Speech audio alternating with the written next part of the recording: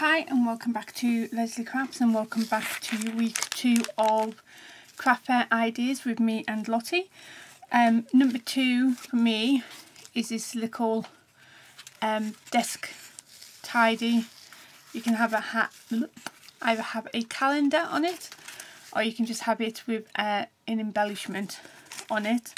And these will fit the little Wilkinson's notepads in quite nicely. So, and I think these will look really nice on a stall, especially with the choice of either just having the embellishment or having a calendar on it as well. And you can put a pen in there as well if you wish. So it'd be a nice little gift set for everybody. So I'm going to show you how to make one of these and also how to cover that so it ties in with your paper pack. And these are 2 from my kit I've made myself. I've made 4 in total, but I will show you them in more detail when I do that video, unless it's already up. So today I'm just using 2 pieces of generic card. I got this from my local craft shop ages ago, and also I'm using the mystical 12x12 paper from the range. So I thought, you know, have a look and see which ones it will go nicely with. I'm waiting for a die to come from China to add to the front of this one. So I will show you that when it comes in. So I'm just trying to work out which one would look nice on it. I think I might even try and do a traveller's notebook in this. I think it's really nice paper. And I think I know which die I've got coming, so I want like a fairly, not a plainish pattern, but one where it will stand out. And I think I might go for this one here. So I'm going to use that pattern there. So I'm going to put that to one side and pick up my papers and just put this back very quickly. So there's loads of ideas on the internet, on YouTube, for craft fairs and things like that. I have learnt over the years that what the Americans do and what sells over here is completely different. So just bear that in mind when you see all these Americans doing it, because they are completely 2 different markets, and I've learned by mistakes. So first of all, you need to get your card,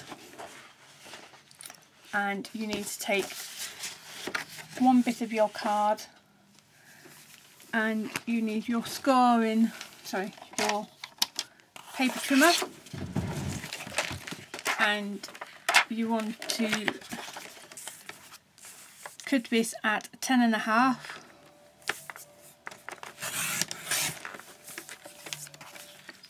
And then you want, before you cut it again, you want to score this. So you want to score it at 4 inches.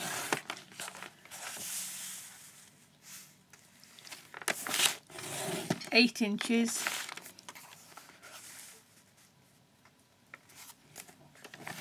9 inches. And at 10 inches. And then you want to cut this down to 3 3/4. Then again at 3 3/4.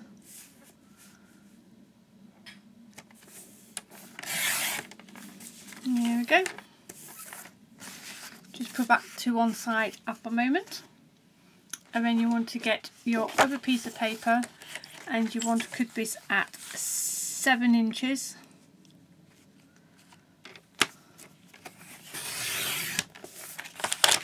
and at 4 3/4. Just put that to one side because you don't need that bit. With the first bit you've cut off, you want to cut that at 7 inches. Oops.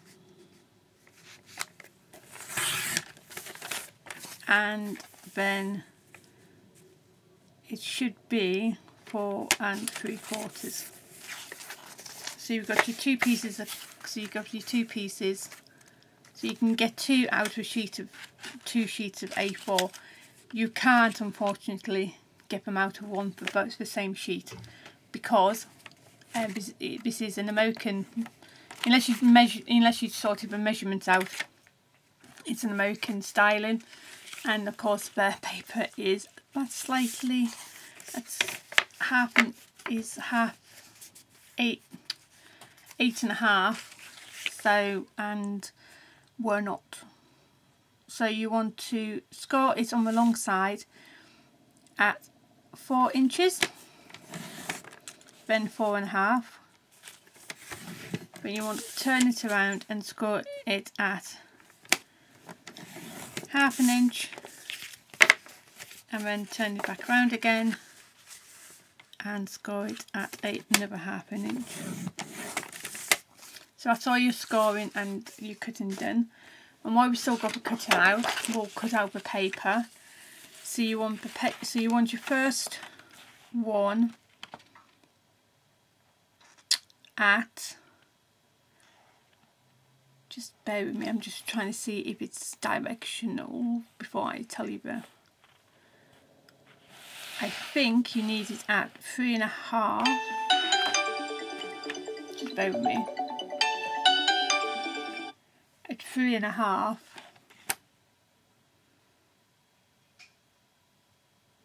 Yeah, so we'll do it to 3.5. If it's wrong, I'll apologise.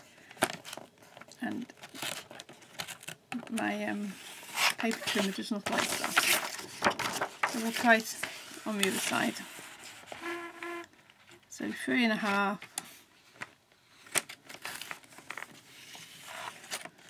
It's because I've done lots and lots of cutting, so I'll just do it really lightly. So 3.5, drop down to one side, and then you want it at 3 3/4. It looks about right.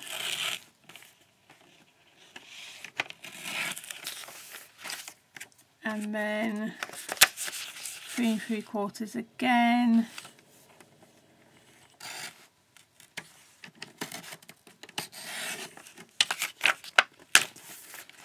And then you want it at 2 1/4,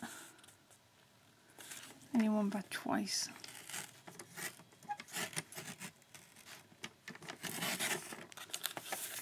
I've just been cutting lots and lots of card, and obviously need to sort out my blade.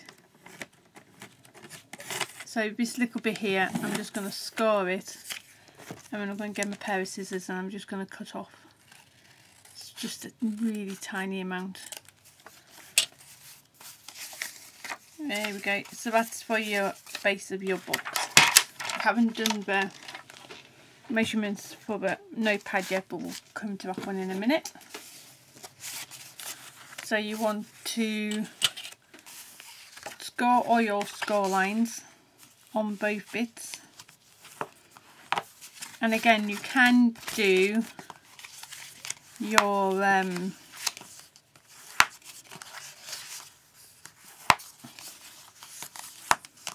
calendars on here, but I haven't got any more calendars handy, so I think these will look nice with the die I've got on order, and just the paper.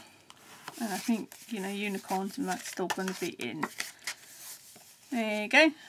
So after those two folded and scored, do the other pieces of cardstock.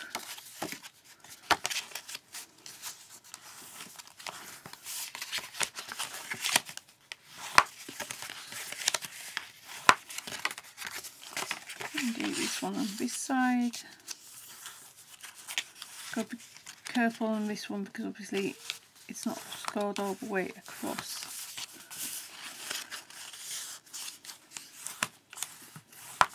Okay.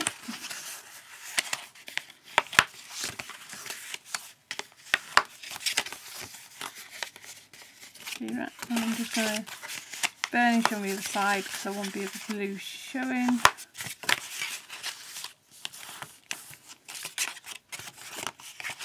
Now, when I watched the video on here, I missed have fallen asleep because I can't remember how you do one step, so I just do it my own way. So, but, yeah. So you just want to cut up all these into your two middle bits of the card.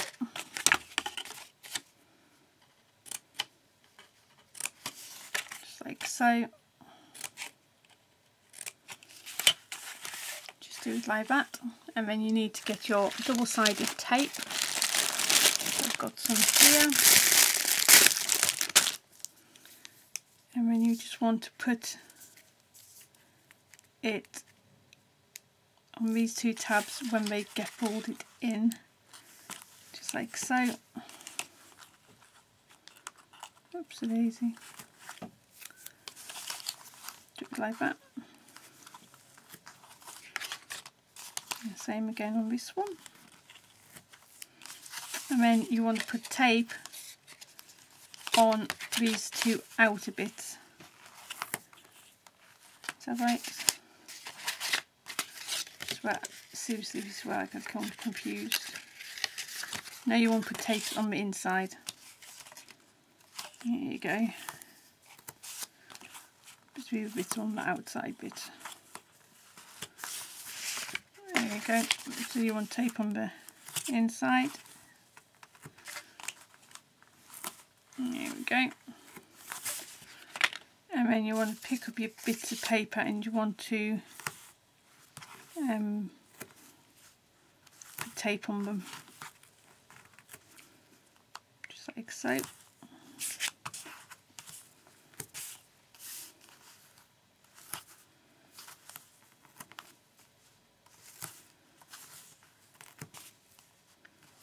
So you're sort of doing like a little production line of you cut, you score and you cut in, you stick in. So it just makes life a little bit easier and quicker for you, especially if you're going to be doing, you know, quite a few of these. I think I'm going to do between 10 and 15 of them, and whatever doesn't sell I'm going to send off in Happy Mail. And you just want to put tape on your bottom little flap. Now with these we are going to make them up.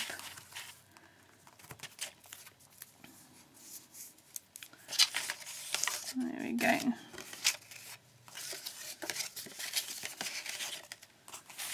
So we'll get these two bigger bits. I'll just pull off the backing tape, and then we're just going to stick this down.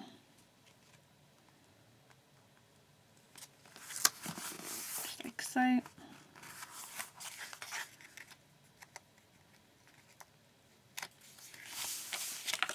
Do the same with the other bit.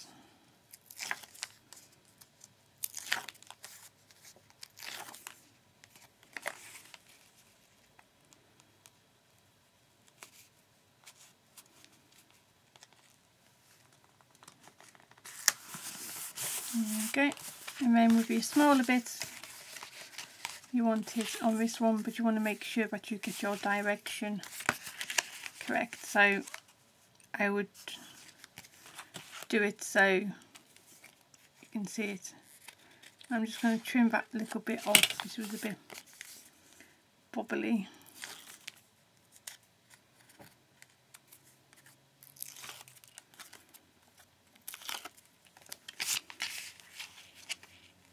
There we go.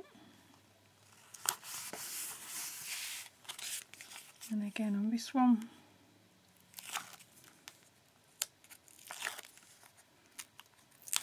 Make sure that your direction is correct.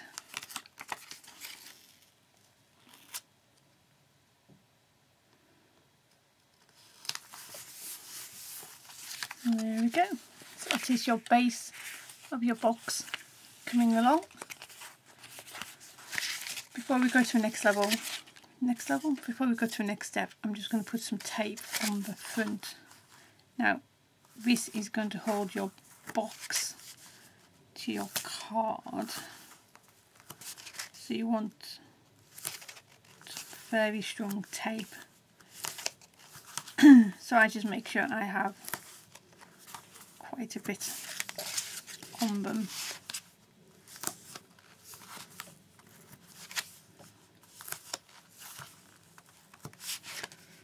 Just like so.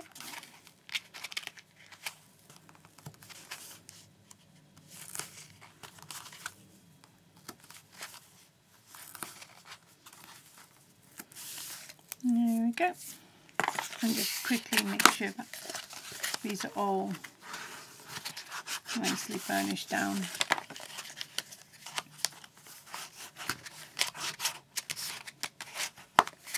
And there we go. And then we can start putting the boxes together. So first of all, you want to take off all your tape.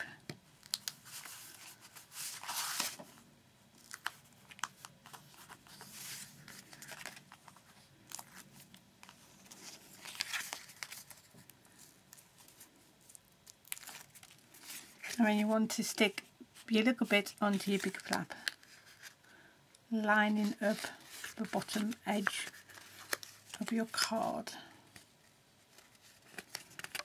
And there we go.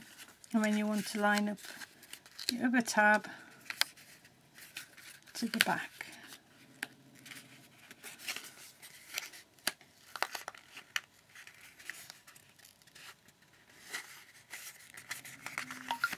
Same with this one. Just put your bone folder in there just to make sure that it is adhered. See what you mean? These have to come off, but one, I can't find video again, and two, I really can't remember who it was. So I just do my way and it seems to work. Seems to work okay. And there we go.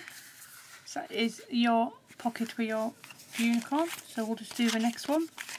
And again, take off all the tape. And again, once my die comes for this, I will show you how I decorated the front of the box. So you want to make sure that your back flaps hit and are on square with your bottom flaps. There we go. And again, take your front of your box and line it up. And then the other side should just line up together. Just make sure that it's all adhered down, just like so. And then just snip these edges off.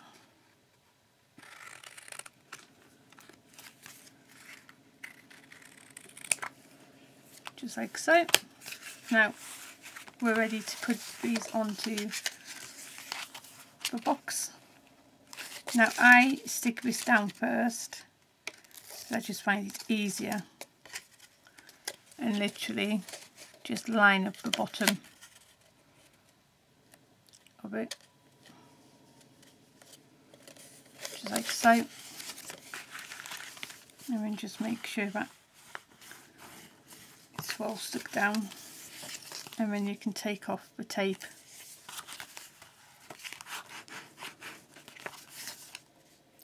Here.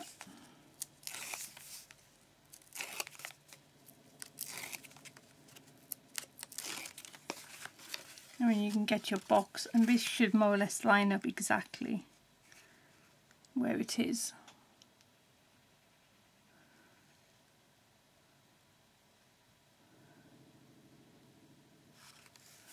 For some reason my top of my box is a little bit bigger than the bottom of my box. Never mind. So line it up as best as you can. Be careful before you really get it, you know. So burnish it from the inside to make sure that it is absolutely as well geared down as possible. And that is it. So these will look really nice in little girls' rooms, or even if you're an adult and you like unicorns. You can make it in any theme whatsoever. You can have these as little thank you gifts, little teacher gifts. I think most teachers like stationery that they can use throughout the year. So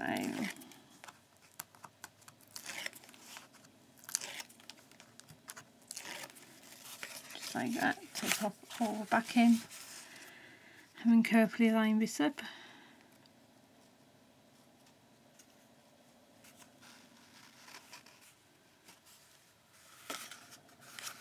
There we go. And press firmly down. So there's no way that's coming off. Let's stick out. There we go. So that is your basic box done. And like I say, you can put a calendar on there and have it as a desk tidy, or you can just have that with a pen in there. So that is the two unicorn ones. So we'll show you how to decorate this pad here. Now I'm just going to switch it. Ow. Don't know what that was.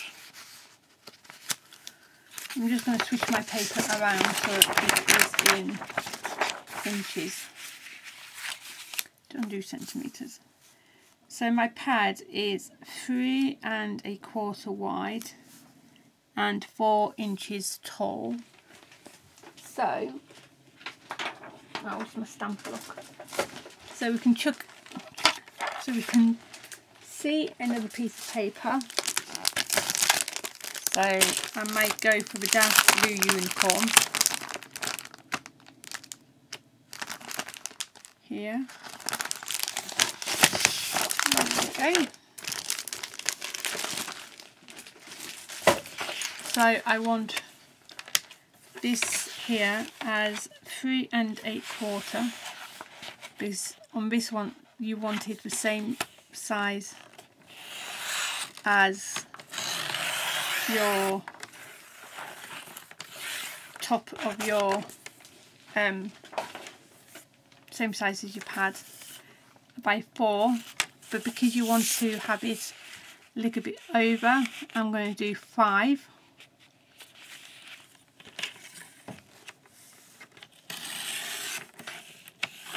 And I'm going to do 2 so I can have one that matches as well.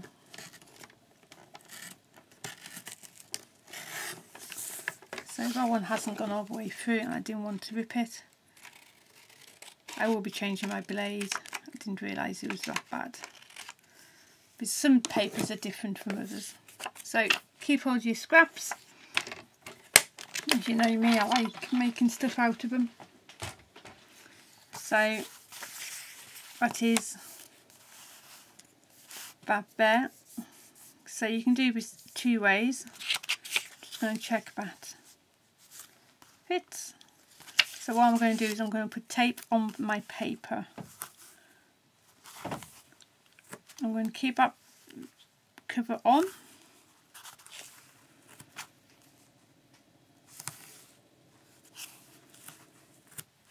Just like so.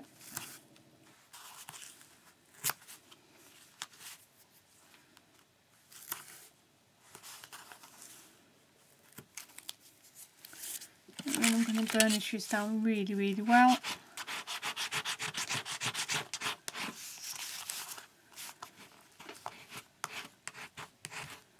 Just like so.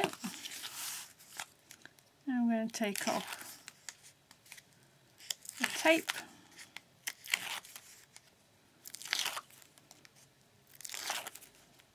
And there we go. And I'm going to line this up from the bottom edge.